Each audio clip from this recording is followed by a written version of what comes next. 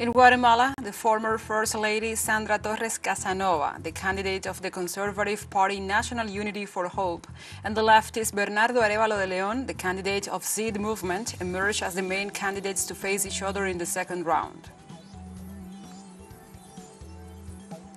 Kyriakos Mitsotakis was formally sworn in as the Prime Minister of Greece after winning a second term in an election that also ushered new far-right parties to the parliament. And in Sierra Leone, the opposition party denounced an attack by the armed forces on its headquarters following the general elections. From the headquarters of TeleSUR English in Havana, Cuba, this is From the South. I'm your anchor, Gladys Quesada.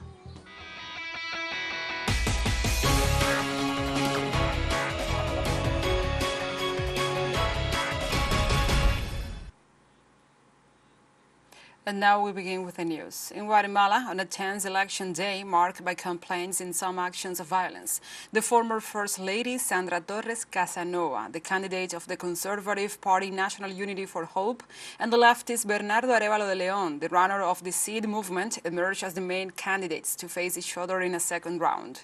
With over 92% of the votes counted and more than 15% of the ballots, the right-led candidate Torres Casanova had a lead. The biggest surprise of the day was the leftist Bernardo Arévalo de León, the candidate of the Seed Movement, who emerged in the heat of anti-corruption demonstrations of 2015 and who will compete in the second round for the country's presidency after obtaining over 12% of the votes. Both candidates are far from the 50% needed to win the presidential race, so both will face each other on August 20th in the final round. Of the 9.3 million Guatemalans called to the polls, about 40% did not vote.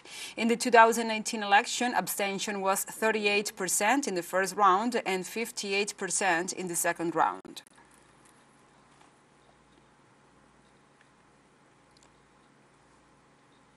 In Argentina, Gildo Infran, governor of Formosa of the Justicialist Party, was re-elected for another term, while in Córdoba, the Electoral Court proclaimed Martín Yarlora of United for Córdoba as the winner.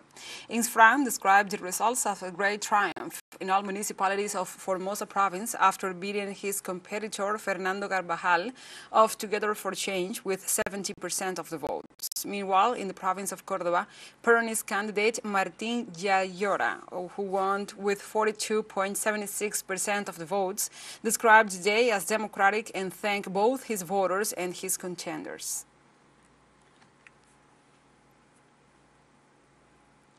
And the president of Argentina, Alberto Fernandez, arrived on Monday to Brazil for an official visit where he was scheduled to hold a meeting with President Lula da Silva and other Brazilian authorities. Argentine media reported that Fernandez and Lula da Silva plan to discuss trade relations between both countries and the political and social reality of the region.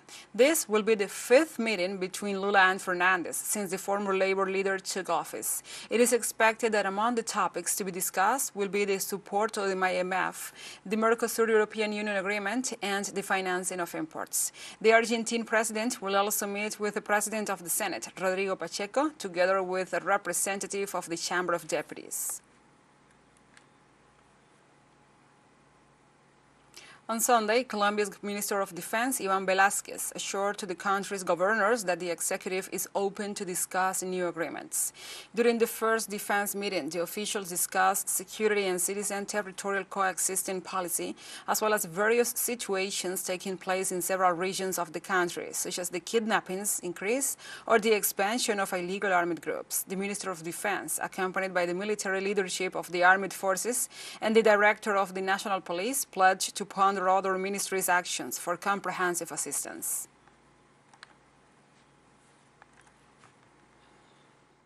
We have developed a security issue around the territorialization of security public policy, defense and citizen coexistence, but it is necessary, and it was one of the statements, requests or suggestions of this meeting, that we could also develop with another ministry or entities of the national government that would allow us to design not only joint actions regarding the issue of security and coexistence, but also of the social programs so essential for our communities. Authorities in Ecuador confirmed on Sunday the third armed attack in June, with a total of 8 dead and at least 5 wounded. The national police said the incident occurred in the city of La Concordia in the province of Santo Domingo de los Táchilas in the north of the country. The massacre was the result of a confrontation between criminal groups operating in the area. This province, along with Guayas, Santa Elena, Los Rios, and Esmeraldas, is one of the most affected by criminal violence. Just a week ago, a similar attack left 6 dead in Guayaquil. Guillermo Lazo's government has implemented several programs to contain violence. However, armed crime is in the rise.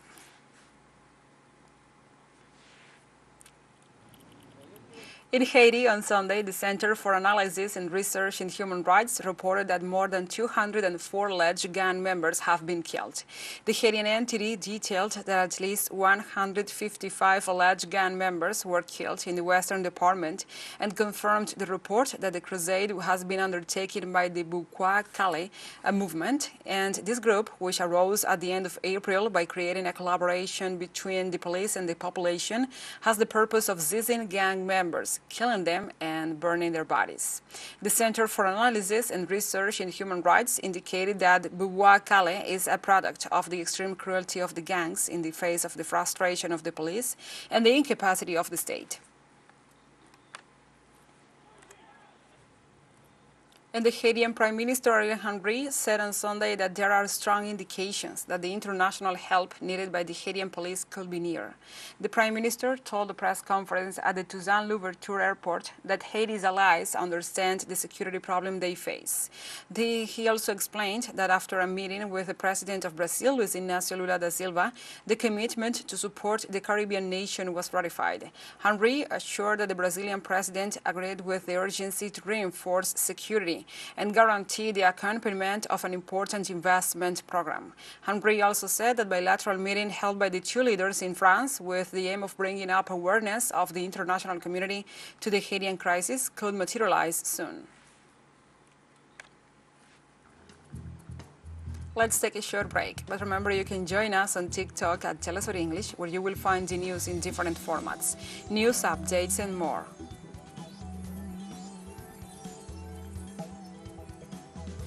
Other stories coming up. Stay with us.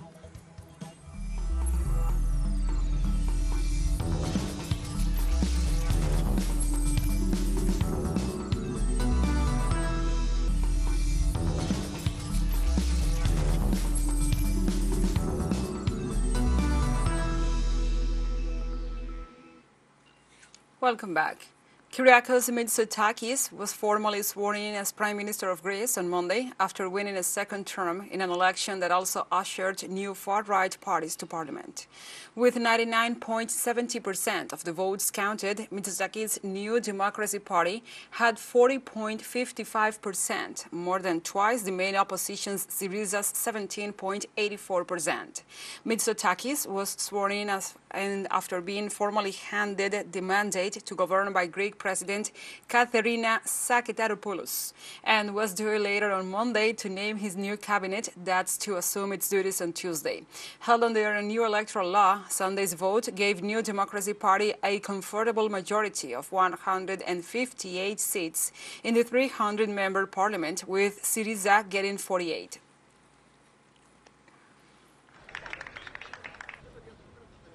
On Monday, Barbados Prime Minister Mia Murmatri started her agenda in Beijing, China, by honoring the people's heroes in Tiananmen Square. The Caribbean Premier led a wreath at the historic site. This Monday, she also plans a series of meetings to continue strengthening relations between Barbados and China. In a first meeting with his Chinese counterpart Li Qian, they agreed that the good relationship between the two countries should serve as an example of unity, coordination, and mutual benefits. The Chinese Premier assured that his country is willing to jointly build the Belt and Road Initiative with Barbados.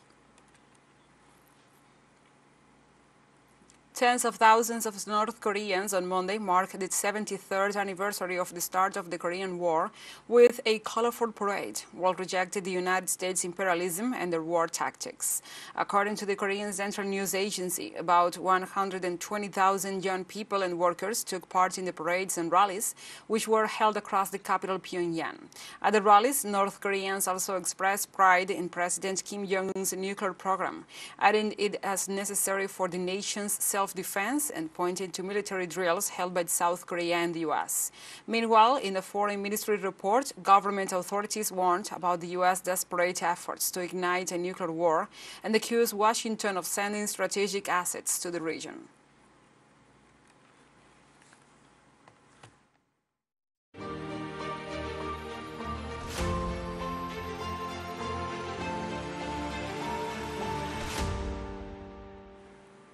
Now we move on to other topics. On Monday, the Russian Defense Ministry claims it has repelled 4 enemy attacks in the area of the locality of Rivnopil, a rural community in Ukraine's eastern Donetsk region. South Donetsk direction in the area of the Bremika salient, artillery fire and heavy flamethrower system of the Eastern Group of Forces repelled 4 enemy attacks in the area of the Rivnopil settlement in the Donetsk People's Republic. Over the past 24 hours, the armed forces of Ukraine continue to attempt offensive operation in the Donetsk, Krasny Liman and South Donetsk direction. In the Donetsk direction in the area of the settlement of Spirne of the Donetsk People's Republic, 2 enemy attacks were successfully repelled by competent and courageous actions of the defending units of the Southern Group of Forces. In the Zaporizhia direction near the village of Rabotine in the Zaporizhia region, Russian troops repelled and attacked by units of the 47th Mechanized Brigade of the Armed Forces of Ukraine. On Monday, the Russian Defense Minister Sergei Shoigu inspected a command checkpoint at one of the units in the Western Group in special military operation areas. The minister learned firsthand the report submitted by the commander of Yevgeny Nikiforov Group, with detailed information on the current situation and the nature of the enemy's actions. The so-called Ukrainian counteroffensive has been refused by the Ministry of Defense since its beginning. Shoigu has highlighted the efficiency of the Russian troops, especially in the destruction of the Ukrainian military equipment. In the United Kingdom, more than 11,000 people signed a petition published on the British Parliament's official website, calling for a referendum to end the supply of arms to Ukraine. The petition aims to get the British government to change its policy, including sanctions against Russia, mainly due to rising energy prices that are driving up prices in the country. In addition, it intends to end the arms supply and the country to adopt its peaceful neutrality towards the conflict. Likewise, British signatories to the petition accused the UK's authorities of intervening on the one side of the conflict in Ukraine, ignoring the views of citizens affected by the economic consequences.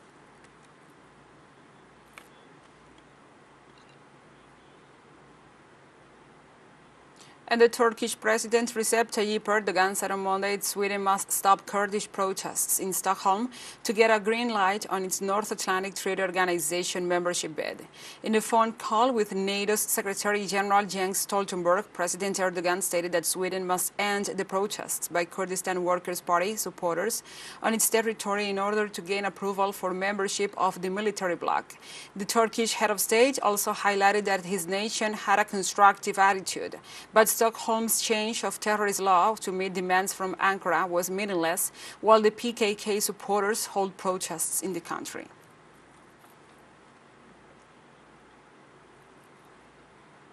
In India, at least 10 people were killed and several others injured in a head-on collision between 2 buses in Odisha's Ganjam district. Official sources said the accident took place at around 1 a.m. local time, when a private bus returning from Berhampur collided with an Odisha State Road Transport Corporation that was coming from the opposite direction from Gudari in Rayagada district. Meanwhile, the Prime Minister Narendra Modi offered his condolences to the loved ones of those deceased and offered an ex gratia known as the Prime Minister's National Relief Fund for the next of kin. And TeleSUR English launches its own videos on demand site for you to go and revisit our interviews, top stories, special broadcastings, and more. Just go to the top left corner in our website homepage and click on the video option to access our VOD platform, where you can even revisit this news brief. And now we will have a short break. Stay with us.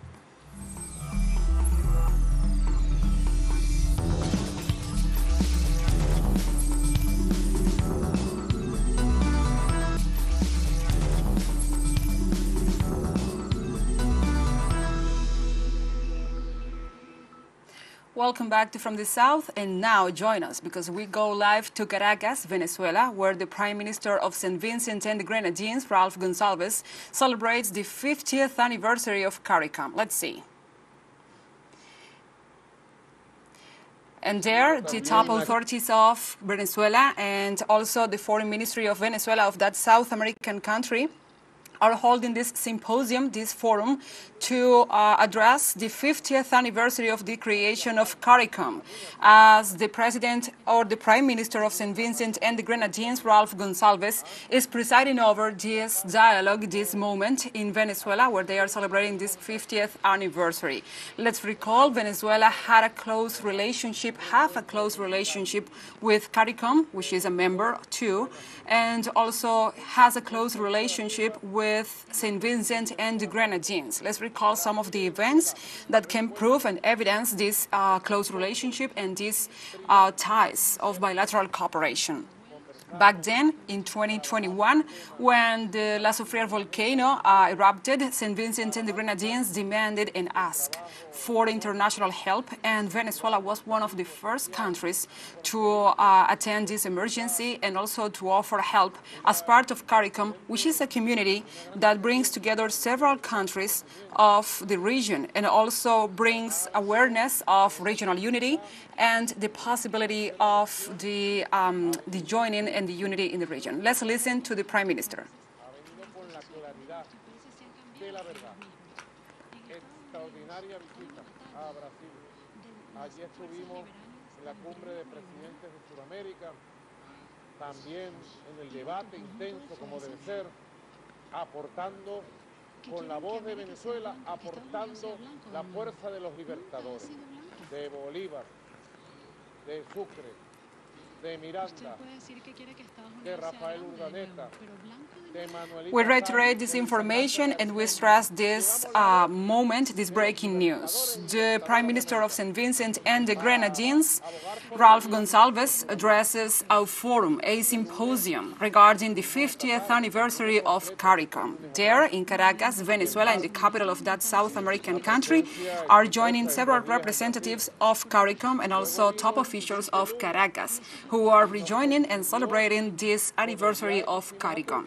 Invitados para la toma de posesión del presidente Erdogan, nuestro amigo, nuestro compañero, y luego recibimos una invitación y fuimos a Arabia Saudita, a una jornada también extraordinaria, con nuestro socio histórico Arabia Saudita. Allí estuvimos hablando del panorama geopolítico mundial, de las relaciones entre los dos países, de las oportunidades de inversiones que se abren en Venezuela y de los caminos futuros que, como le hemos ratificado con el príncipe heredero Mohammed bin Salman, hemos ratificado una visión común de lo que debe ser el futuro multipolar de la humanidad. Y el lunes pasado ya estábamos en Caracas, pero recibimos la histórica visita del presidente de la República Islámica de Irán, el compañero Ibrahim Raisi. Aquí estuvo con todo su equipo. Hace una semana a esta hora estábamos conectados, trabajando con ellos. Firmamos 25 documentos de cooperación en todas las materias, en petróleo, en refinación, en gas, en defensa, en cultura. Avanzamos en ciencia. And now let's recall this information. Let's recall what is happening right now in this moment, in this instant, in Caracas, the capital of Venezuela. In this minute, the Prime Minister of St. Vincent and the Grenadines, Ralph Gonsalves, who is a close ally and a close friend of Venezuela, is celebrating in Caracas the 50th anniversary of CARICOM. He is addressing, he is taking attendance and taking the floor in this symposium for the 50th anniversary of CARICOM. And let's recall this several topics or several facts regarding CARICOM. CARICOM is an integration mechanism established the 4th of July of 1973 thanks to the Treaty of Chaguaramas. It is made up of 15 member states and 5 associates, and largely from the Antilles, the Lesser Antilles, and also other regions of other parts of the region.